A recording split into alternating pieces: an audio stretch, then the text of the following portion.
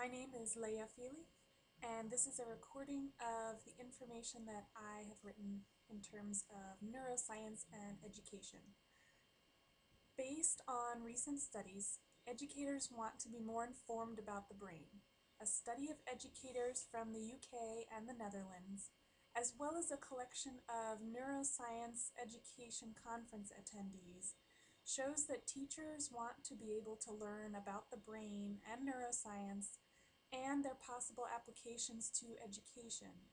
Teachers feel the information is important to their professional development.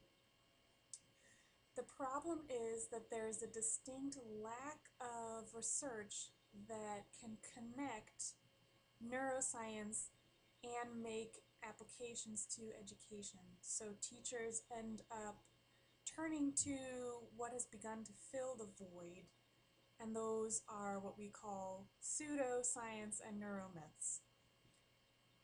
Because teachers are looking for better teaching methods and more credibility, these accessible programs like the brain gym or the learning styles theory gives them ideas and tools that seemed based in logical common knowledge, but actually have very little relevance to brain research or even learning research. Neuromyths, like the brain gym and learning styles theories, are based on accurate information but have distorted or misquoted research. These programs claim a connection between brain research and education, but they're actually just sort of distorting cognitive psychology and learning research. The information used in these very well marketed programs contain advice and information that sounds useful or even appropriate because they're based in theories we already have and use about learning.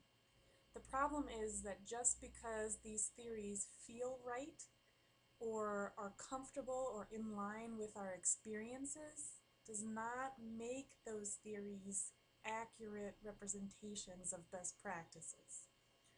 The Brain Gym program, for example, claims to improve brain function through a series of exercises. This is a distortion of research that shows exercise or taking breaks from learning can improve memory. Brain Gym does include valid information gleaned from research like works by Yost or Barak or Wozniak regarding the use of interval learning or spacing effects, and research by Zygarnik with his self-interruption tactics. These tools allow the students to step away from their studies, do other things like exercise, which has been shown to improve memory. Well-timed interruptions or time off from studying or working on a project do have positive effects on memory and learning, but there's no evidence that a specific set of exercise or type of interruption is better or worse than others.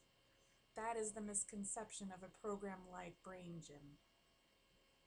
The theory that different students have different optimum learning styles, such as kinesthetic or oral, is one to which many people can relate. Many people have preferences for how they learn. Some prefer to read the information, others to hear it, and others prefer to write it. Unfortunately, research does not support the idea that following these preferences can lead to better learning.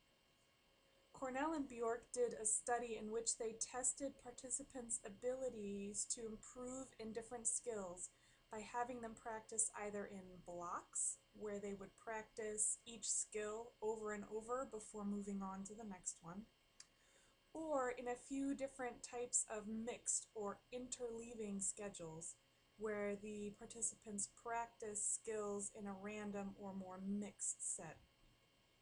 The research ended up showing that people performed best when they interleave or mix skills in that mixed set as opposed to a blocked set.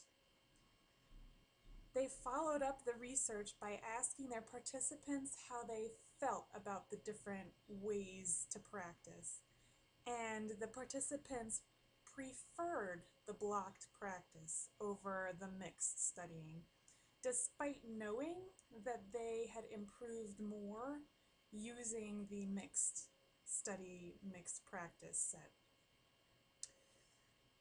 This kind of preference probably comes from what we're used to. That's how we've always studied or how we've always practiced. In order to fully take advantage of that kind of research, we're going to have to make big changes in how we teach the next generation study skills.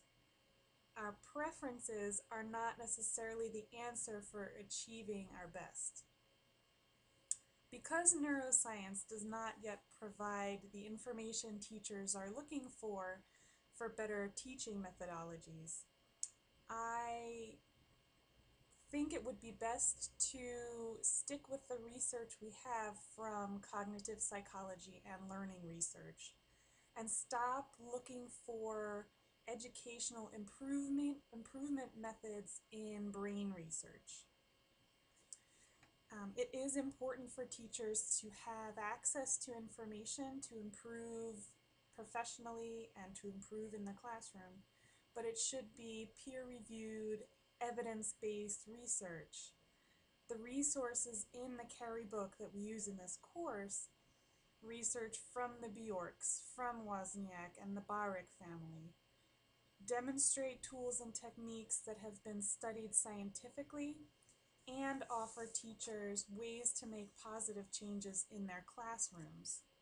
Until neuroscientists can translate their brain research into information that's meaningful for educators, there should be a scientific outlet for advice and information.